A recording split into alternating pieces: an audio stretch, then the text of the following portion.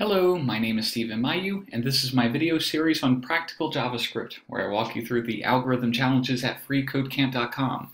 In this video, we're going to take a look at sorted union, and this one is a little beefy. It's kind of difficult, but don't worry. We're going to approach this problem just like we do every other problem. We're going to break it down into its smallest components and go from there. But before we can break it down into its smallest parts, we need to understand what the challenge is and what we have to do. So let's look at the instructions. All right, sorted union. Write a function that takes two or more arrays and returns a new array of unique values in the order of the original provided arrays. Okay, so a couple of things going on here. It's going to take two or more arrays. So you can see here in the function, there's only like one argument right here, ARR, array. But down here, there are three arrays. In other words, three arguments.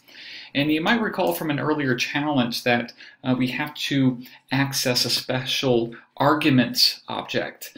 That's kind of like an array, but isn't exactly an array. So if you need a refresher on how to, access it, easily like an array, I'm going to show you how to do that. So yeah, we're going to take two or more arrays and then return a new array. And no duplicates, so it has to be unique values, in other words, and it has to be in the same order as the original arrays. Okay. In other words, all values present from all arrays should be included in their original order, but with no duplicates in the final array. Okay, so that's basically just what I said, but it's more elegant. The unique numbers should be sorted by their original order, but the final array should not be sorted in numerical order. So that's important to note. We're not going to return a sorted array. It just has to be in the same order that the arguments are given to us. So for example, if we look at here, we have an array 1, 3, 2 in the first array, 5, 2, 1, 4. And 2, 1, okay? So it's going to return a new array to us that would look like this. 1, 3, 2, 5, 4, okay? So 1, okay? All right, we got it in there, and then 3, okay, it's in there, and then 2 is in there, and then we add 5, now it's in there. But wait a second, 2, we've already added 2 in this array, and if we add it again, it would be a duplicate, so we're not going to add it again. And the same goes with 1. We've already added it in there, so skip over it. Before, that's a new value in this array, so we're going to go ahead and add it in there. And as you can see, 1, 3, 2, 5, 4, that's the same order that it's given to us. 1, 3, 2, then a 5. We skip over these values and a 4, and then we don't even add these values because, again, they are duplicates. So I have 15 minutes, or let me get a time checked. I have approximately 11 minutes to show you two solutions. I want to show you kind of like the quick and dirty way, and then I'll show you a more elegant way to do this as well. So as usual, I've got my example.html file open in my Chrome browser. I'm going to get the JavaScript console nice and ready for us. There it is, and clear it out. And I got my Atom editor, created a new JavaScript file as usual, and already went ahead and embedded that on line 11 of my example.html file. Okay, so let's get started. First thing I want to do is create an actual array of these arguments. As you recall, we only have like one argument keyword here, not three. So this is using the arguments object in JavaScript. And it's kind of like an array, but not quite. You might want to check out my earlier videos to see what that's all about. But okay, here's how we do it. I'm going to call it args, and this is going to look kind of funky, but don't worry.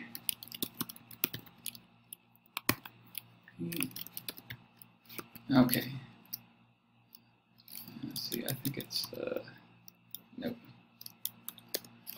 Okay, yep, all right. So that's just basically gonna return an array for us. So if I, okay, yep, so exactly. So I get,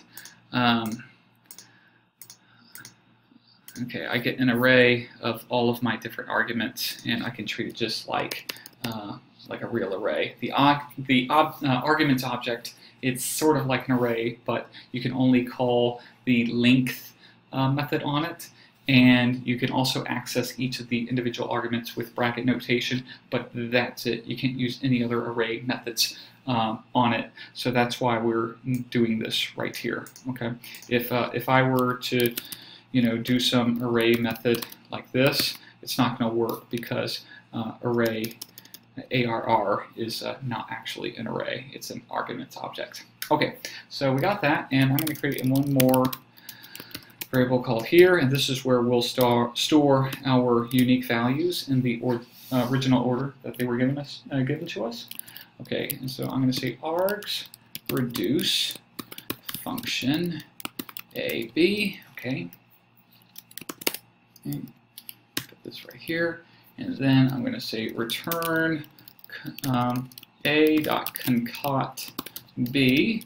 So basically, I'm joining all three of these array, or if I have 4 or 5 of them, whatever, I'm just going to join them all together so it's like one long array like that.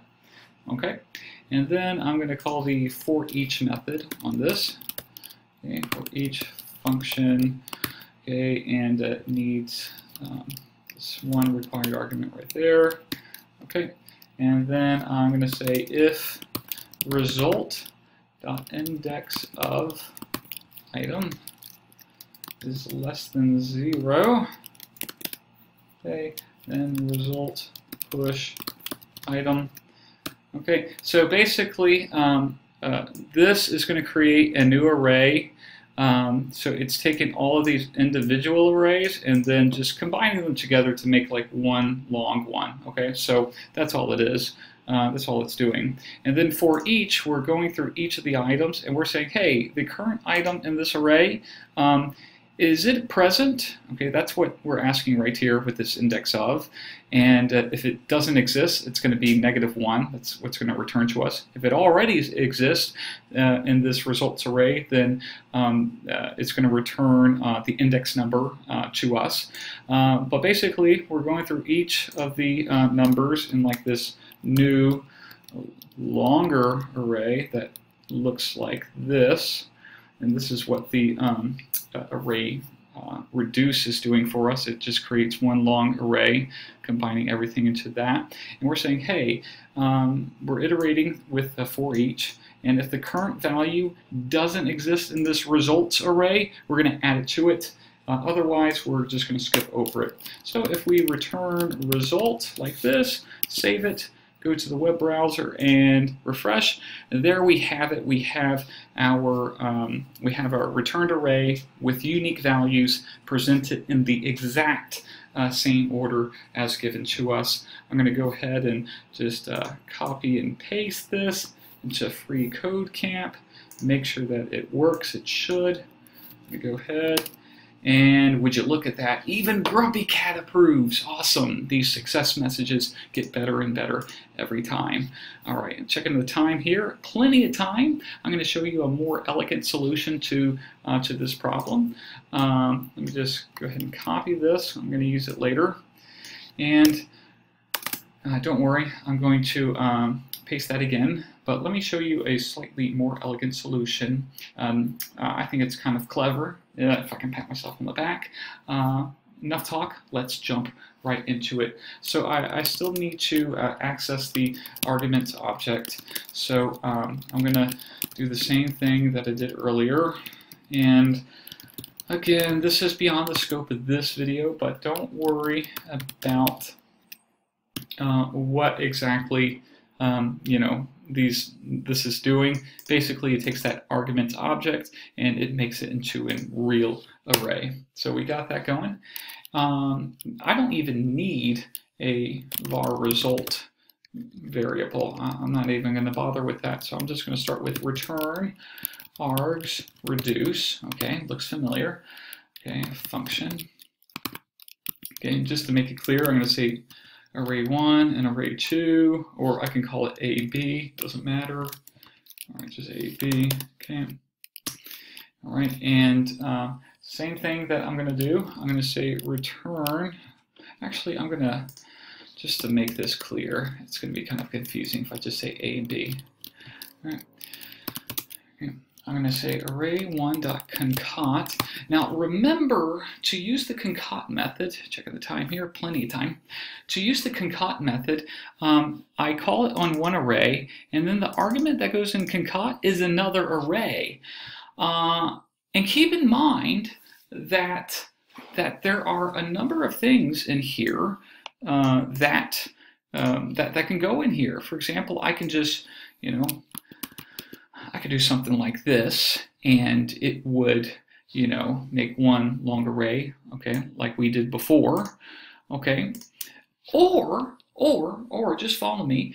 I can use another array method that returns a new array. For example, we know that filter returns a new array to us, and so does map. Map returns a new array to us, and I believe sort, it returns a new array to us as well, as does concat.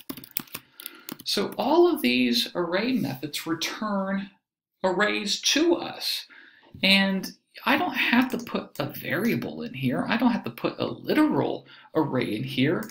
Guess what? I can use an array method as an argument of another array method. And let's see what that looks like. So I'm going to say array.concat, okay, and R2 filter. Remember, filter returns a new array to us. Okay, let's do that. Item. Wait. Oops. Something got messed up here. Oops.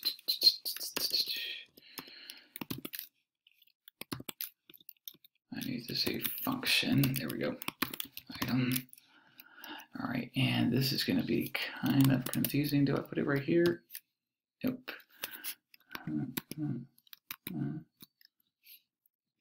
I always get confused where I put my...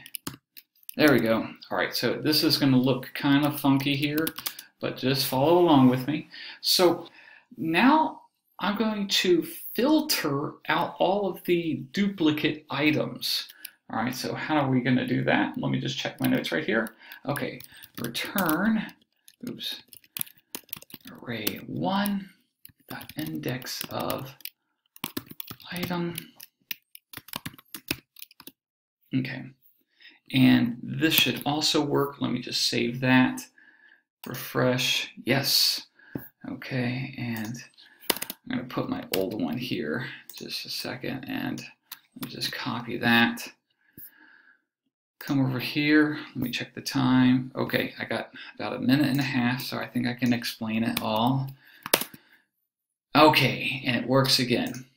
Oh, I interrupted myself because I'm short on time, and I want to make sure that I explain everything very, very quickly. So again, we're just converting that argument to object into an array that we can access, and we're going to concatenate each of the subarrays into like one long one. But remember, the filter method, it returns a new array to us. So we're basically saying, hey, if the current item is already present in this kind of accumulator, because remember, reduce has two variables, the accumulator and the next item in the array. So if it's already present in the accumulator, then we're not going to add it. We're just going to filter it out, and it returns a filtered array with unique values to us and gets concatenated onto the array 1 right here at the accumulator. So that's basically how it works. It has some funky punctuation, 3 return statements, and this stuff going on, but I think it's kind of clever and pretty cool too. So that's all the time that I have for in this video. I hate to rush and did some crazy editing. If you have any questions, comments, or suggestions for improvement, please let me know in the comments below, and I look forward to seeing you in the next video. Goodbye. Boop.